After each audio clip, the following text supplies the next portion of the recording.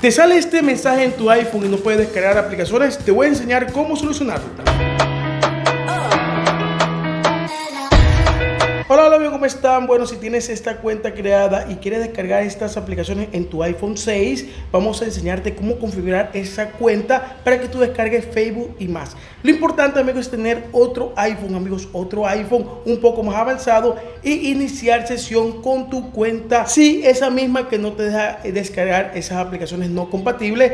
Y vamos a iniciarlo aquí, amigos, en este teléfono, que es un iPhone un poco más avanzado, compatible con estas aplicaciones. Entonces aquí vamos a escribir Facebook.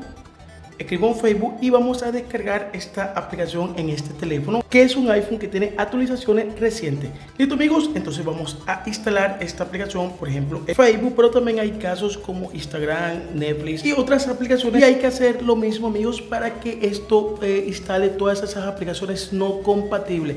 Listo, amigos, aquí abrimos Facebook y está funcionando. Obviamente este teléfono va a instalar todas esas aplicaciones, pero tenemos nuestra cuenta nueva, amigos, que estamos descargando esta aplicación en este teléfono, que es compatible con esta aplicación. Ahí está el truco, porque vamos al teléfono viejo que no es compatible, en este caso un iPhone 6 Plus, y aquí vamos a iniciar la sesión con tu cuenta, amigos, con la que no podías descargar estas aplicaciones y que instalaste aplicaciones en el iPhone más reciente, amigos. Entonces aquí vamos a descargar esas aplicaciones. En este caso estamos probando con Facebook. Entonces listo, amigos, vamos a descargar esta aplicación que en el pasado no descargaba porque tenía un iOS anterior. Por aquí dice descargar la versión anterior, amigos. Entonces aquí va a descargar un Facebook que está un poquito más antiguo, pero va a ser totalmente funcional en tu teléfono iPhone viejito para que tú lo utilices. Listo, amigos, aquí está descargando, mejor dicho, ya descargó. Entonces ya lo podemos utilizar. Aquí te demuestro que esta aplicación